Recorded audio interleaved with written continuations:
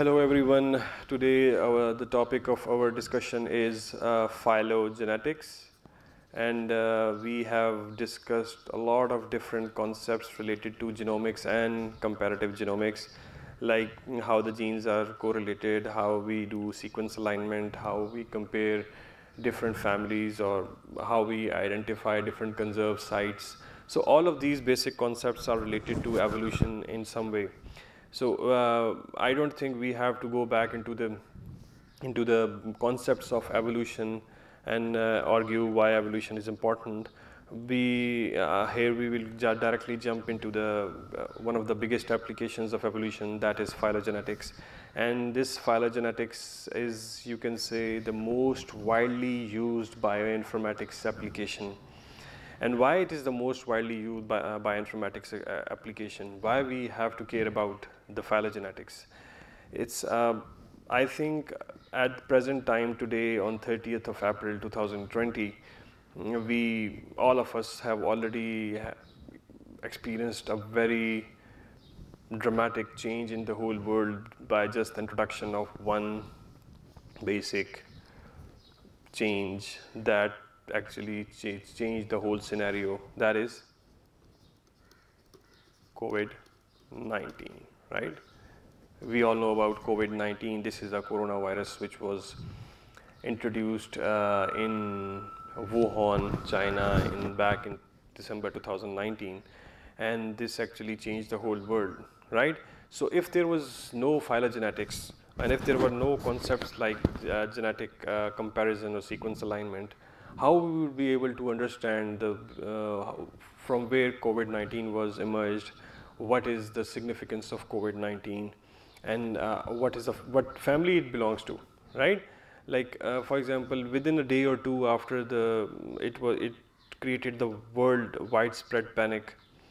Everybody was looking into the details that what actually is the corona, what actually is this virus, and what was the solution. They just go into the phylogenetic analysis. They just did the genetic comparison, and after doing the comparison and the phylogenetic tree building, they came to know that this actually virus belongs to the already known strain of coronavirus, that is SARS, which was introduced in 2002. And just doing the sequence comparison, sequence extraction, alignment, and then building a phylogenetic tree, we were able to identify that this actually virus belongs to the family, and this was done within few days. So we can say that phylogenetics not only talk about the evolutionary processes, but it has direct implications in the clinical aspect of biology, and also for the prevention of different diseases, and for identification of new viral strains which can be deadly to the whole world, right? So I think previously in my classes I used to give example of MERS virus, which was introduced in 2012, and they identified after doing the sequence alignment and phylogenetic tree that this MERS virus was actually clustering with the bat coronaviruses. So they identified that this actually MERS virus was originated from the bat, and it belongs to the corona family, right? So now I think we don't have to go again into that example, because we have a very living example these days, that is coronavirus 19. Next, what is important in phylogenetics is first of all, you have to understand the different terminologies, that what actually is how actually we build a tree, right? So first of all of you should have an idea that how you can build a tree. Like for instance, this is one tree. Here I can say that this is humans, right? These are chimpanzees. Here I can say these are, okay, you can say mouse.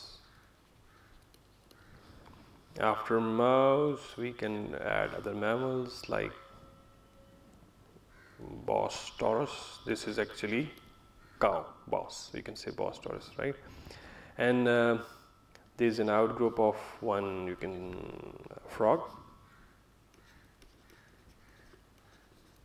and then this main output like this is the zebra fish, right?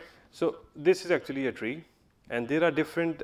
This it looks like a very simple tree, but there are few things, terminologies, which you have to understand before going into the details of the concepts of phylogenetics. So first we should go and we should know these different terminologies.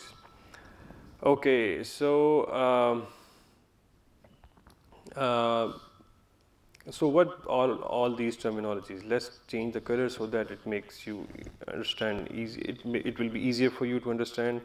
Like there is the one important thing, that is the here there is a node.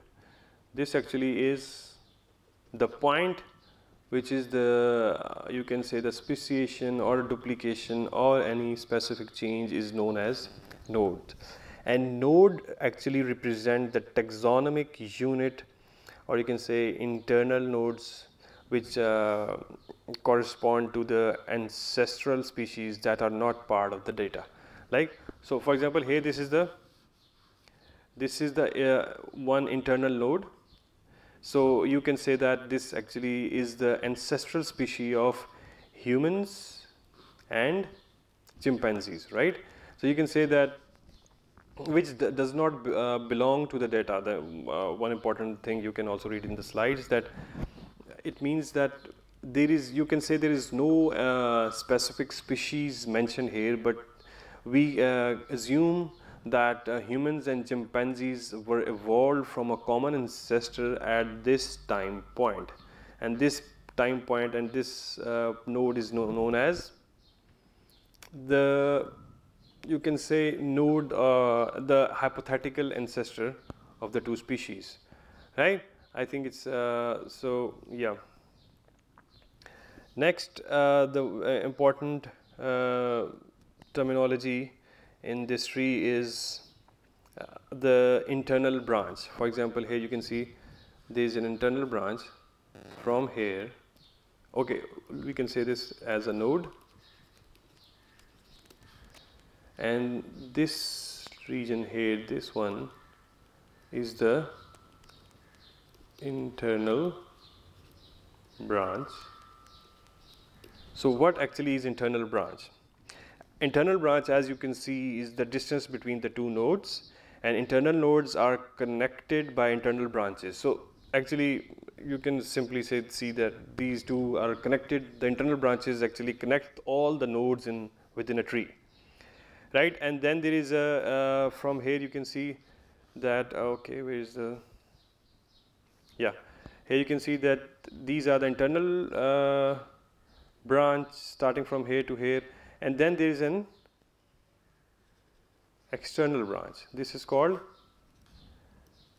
external branch, right? So what is external branch? External branch is between a node and the leaf. I'll explain you what is the leaf. Leaves are connected to the rest of the tree by external branches emanating from an internal node, right? So here you can see that the external branch is between, as it says, that between node and the leaf. Leaf is actually this mouse. Here you can say mouse, chimpanzees, humans, boss taurus, frogs, zebrafish are different leaves. You can say it a leaf, you can say it a taxonomic unit, you can say it as a operational taxonomic unit, which is actually in simple words, which appear on the tip of the phylogenetic tree. So you can say these are operational taxonomic units or leaf, right? Okay, and then there is another important terminology which you guys should know, that this whole length, this actually is different. For example, here you can see it's a very long branch. Here you can see it's comparatively smaller. this is comparatively longer if we just make it a bit long. So this can be different between different external branches. The length can vary, and this length is actually known as thing is known as horizontal branch length. Sorry for the dirty presentation. I am not very good at. You all know that my writing is not that excellent, but I hope all the things are very clear to you. So what is horizontal branch length? Horizontal branch length is actually the length that represents the number of changes that have occurred in that branch. So if there is, you can say there are a lot of changes. For example, if we are comparing between frog and zebrafish in this PPT, in this diagram, you can see that the length of the zebrafish branch length is more compared to the length of frog. So here it means that the number of amino acid changes or nucleotide changes or mutations are more in zebrafish compared to frog. So the length can get longer if the number of changes increases, right? So that directly corresponds to the total number of changes. And here, whenever you build a tree, there would be a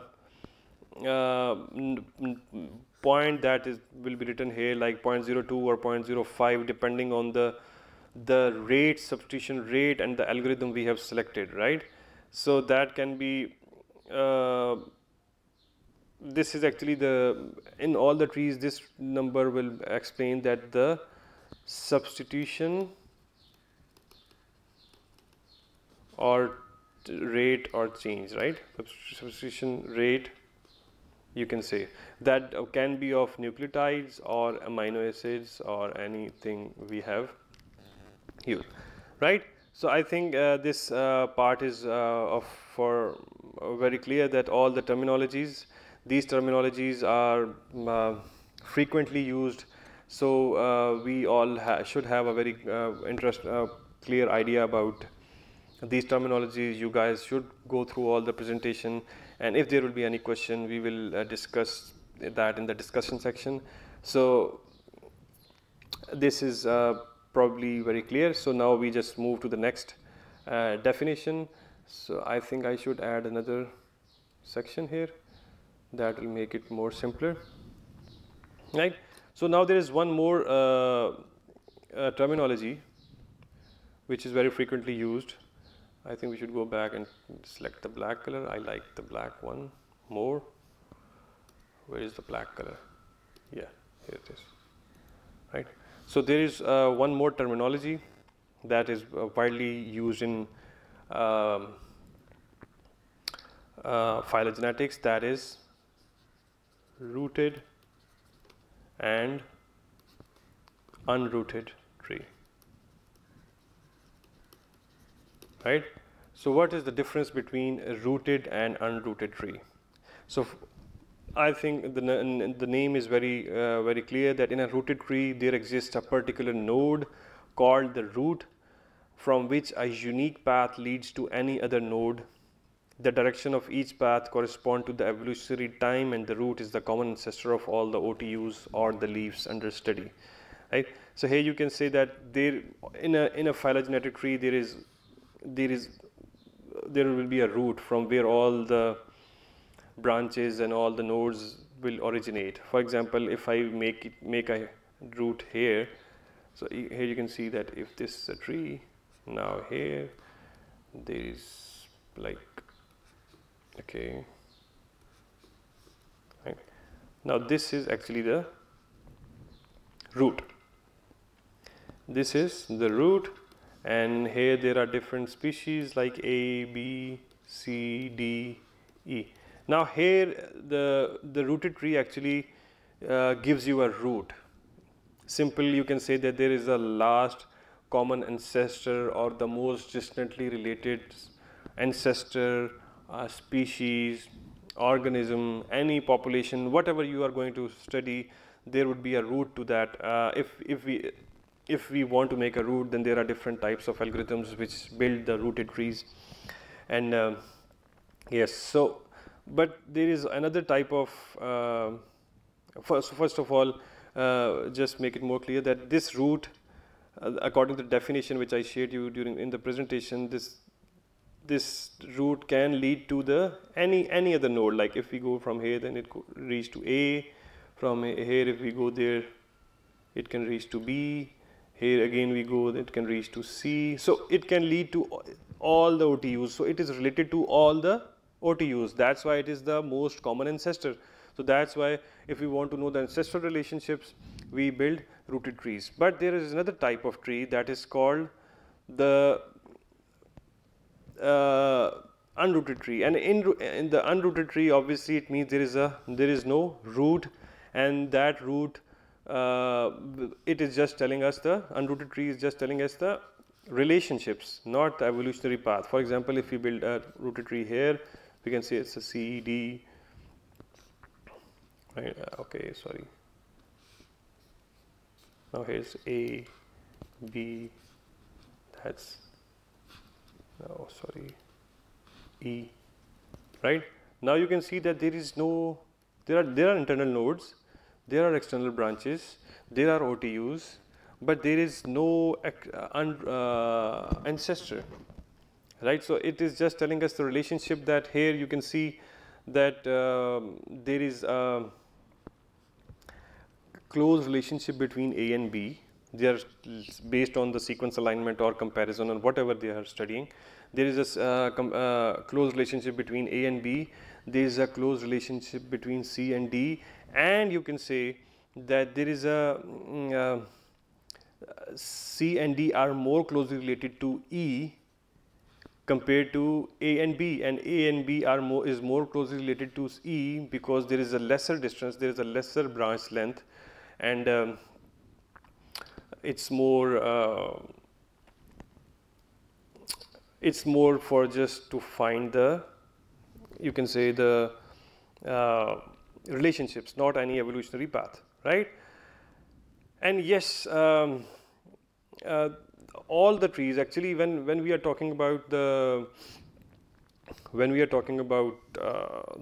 and unrooted tree, obviously the phylogenetic tree itself doesn't know that how to build a root, how to identify. First of all, when we give, let's suppose, I'm just giving you an example, that if we are taking 10 different species and 10 different sequences, and we just did a sequence alignment, and how the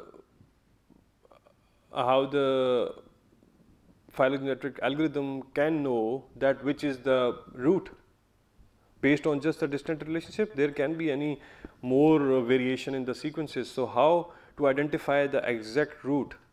So actually phylogenetic tree, a phylogenetic algorithm doesn't know that.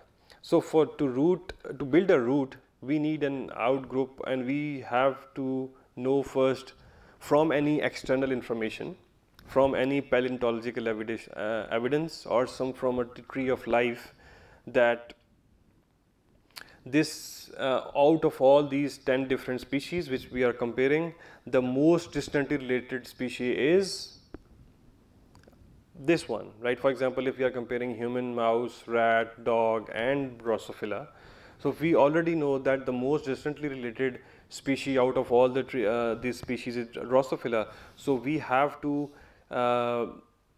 build a root at Drosophila. For example, here if you can see, if I just make it use a razor here, where is the razor? Right, if I draw here, let's go back. Okay. Oh no. I have to build it again. Okay.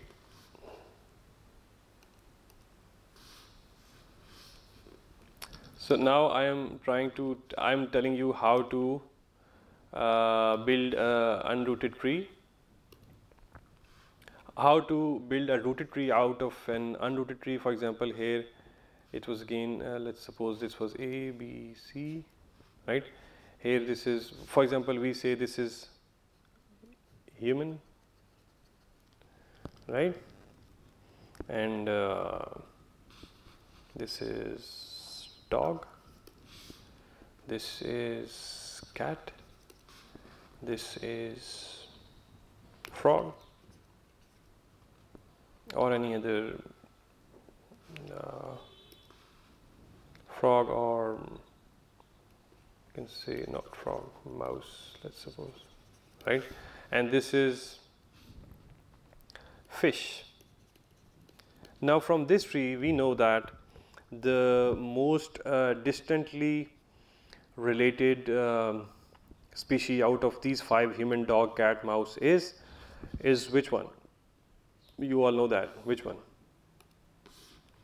That is Drosophila. So that is fish. Here the fish is mentioned. So we have to insert a root at Drosophila. How to insert a root at Drosophila? It's very simple.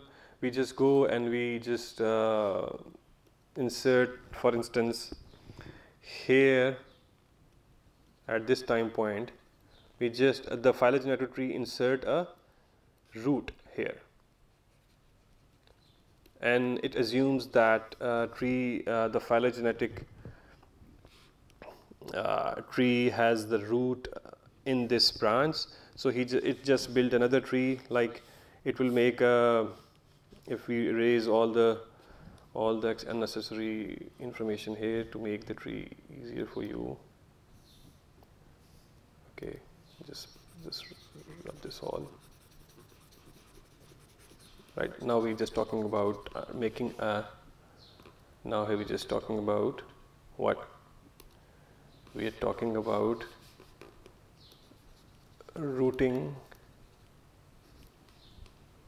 an unrooted tree, right? So here we are just talking about this. So now we want to, based on the paleontological information and already known external information, we inserted a root here, and now we will just, for example, after inserting a root, we can now say that if we just make a tree here, that now dog and you can say dog and humans are like, dog and humans are like this, and then there is a association of we can say cat and mouse. Then there is here we just exclude had a, I can say root which was inserted at this time point. So we can say that this is the root. So based on the, first of all the trees, what actually what you want to explain it here, to you here, is that first the tree actually builds the tree based on the sequence alignment and similarities, and after building the similarities, there are some trees which insert a root inside the tree by identifying the outgroup. The outgroup is actually the most distantly related species in the whole taxa under study. So I forgot to explain this terminology outgroup in the terminologies. So I think now it's clear that first there is one type of trees that are the rooted trees, then there is an unrooted tree, and if we have an unrooted tree and we want to make a rooted tree out of the unrooted tree, we just insert the root based on the paleontological and external information, and to explain the to make a rooted tree, right? So I think it's very it's very clear now, and I will share the slides with you which will cover all these topics in detail, so you can compare the both the slides and the lecture together. So here based the starting from the slide 1 to slide 12 in the PowerPoint, I have explained different terminologies.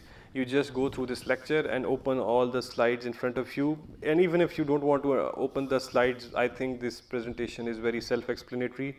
I hope you all will watch this lecture and listen to each point in detail and compare it with PowerPoint presentation, and we will discuss all these things in detail in our next class. Thank you very much. Hope everybody is fine and safe at their home. Take care of yourself. Don't go out because of the corona pandemic.